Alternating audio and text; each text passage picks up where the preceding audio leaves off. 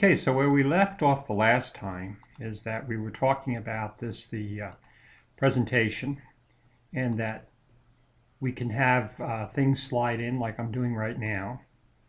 And what I want to do in this particular demo is I'd like to show you how I can have this slide show up, but I don't want all of this text to show up at one time. So in order to do that, again, I'm going to utilize animation. And the concept here is that I want to be able to introduce these topics one at a time. And I want to be able to control what the viewer is looking at, so that I don't want them to be scanning up and down and looking at all this text. I want to be able to control one thing at a time. So in order to do that, what I'm basically going to do is I'm going to go ahead and again go to my animations panel. I'm going to make sure I have my animation panel turned on. I'm on the second slide. I'm going to select this box that's here, and what I want this to have is I want it to come in like this, one at a time. And so in order to make that happen, I'm just going to click on the box, and again I can go down here and I can say okay, my timing, and I have it set to where it's happening very fast. So I think what we sort of learned is that maybe we want to go not very fast but fast, or some kind of a medium thing, a little bit slower. And as you can see, it's coming in one at a time. And now what I want to do is, in a second here, I want to go ahead and open up my presentation again from the beginning. And what I find myself doing is always, doing something, going back in again, trying and see what happens, going back, just constantly back and forth. One other thing I want to point out too while we're doing this is that you'll notice on this slide that we have some numbers here. You have 1, 2, 3. This is just the order in which the animation is going to happen.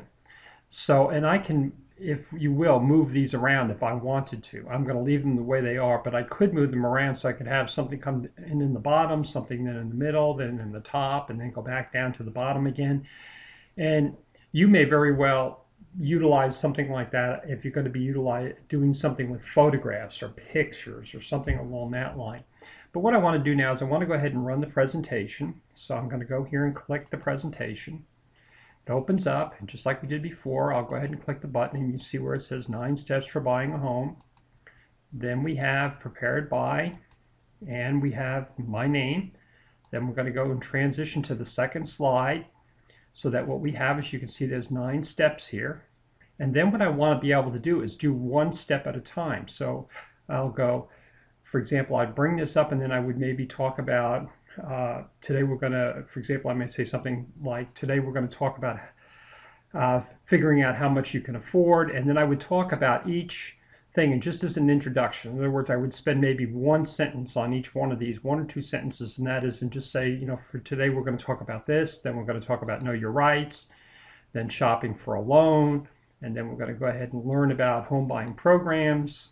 We're going to shop for a home, we're going to make an offer, we're going to get a home inspection, we're going to shop for homeowners insurance, we're going to sign the papers, and then I'm going to move to the slide. And then in this slide we have the picture, and then of course we have the text, and then I would maybe talk about the picture and about some calculations. I could very well, if I wanted to, if it was a long presentation, I could go in and talk about budgets, whatever. So what I really kind of want you to get out of this is the fact that this is just, again, where we're able to open it up and animate the slides and the pictures, or the slides, I'm sorry, not the slides, the text, and work with that. So what I'd like to do is, and you can see the entire presentation right now, and pretty much we're done with this portion of the presentation. So I'm going to